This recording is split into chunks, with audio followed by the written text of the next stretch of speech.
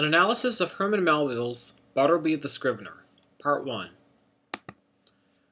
Herman Melville lived from 1819 to 1891. He was raised as a Calvinist. This religion taught him that man is inherently evil and can only achieve redemption by God's grace, not through his own works. As Melville aged, though, he became less religious and instead just maintained the idea of humans as inherently evil. He believed that evil was a major force in the world, but that it was a human force, not an exterior force.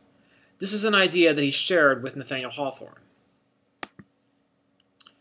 Melville's mother was somewhat unloving, so he often felt like an unwanted outsider. His father was a failure as a businessman and died when Herman was 13. At age 20, Herman went to sea in the Merchant Marine. He joined up in Liverpool, but not before being struck by the abject poverty there. In a moment of charity, even though he certainly wasn't rich, he tried to help out a homeless mother. He later learned, however, that both the mother and her children had died of starvation or illness. This incident formed in him the idea that good couldn't really win out in the world, that good acts were doomed from the start, that an individual can't do much in the face of suffering, and that the forces of death are stronger than the forces of life. Obviously, this is a very depressing, pessimistic view of the world. Melville jumped ship in the South Pacific, in the Marquesas, and lived with a native tribe there who happened to practice cannibalism. He enjoyed his life there but did not practice cannibalism himself.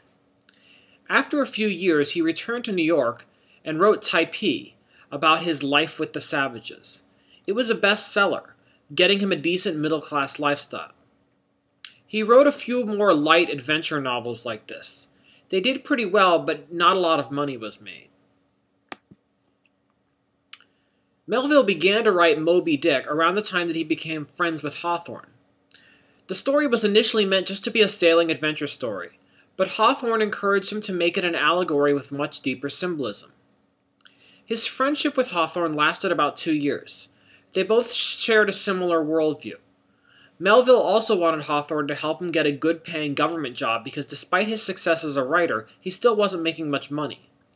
Hawthorne couldn't deliver on this, so their contact slowly faded away. Moby Dick and Billy Budd are his greatest and most well-known novels. Both feature this key theme. The world is a place where evil persists. Good doesn't win out and is inevitably doomed in this cruel world. During his middle-aged years, Melville worked as a clerk at a customs house, which kept him quite busy and didn't leave him as much time as he would have liked to write. He would have loved to have the kind of job that the narrator in Bartleby the Scrivener has, a relatively easy job. But the state of New York abolished these kinds of jobs in 1846.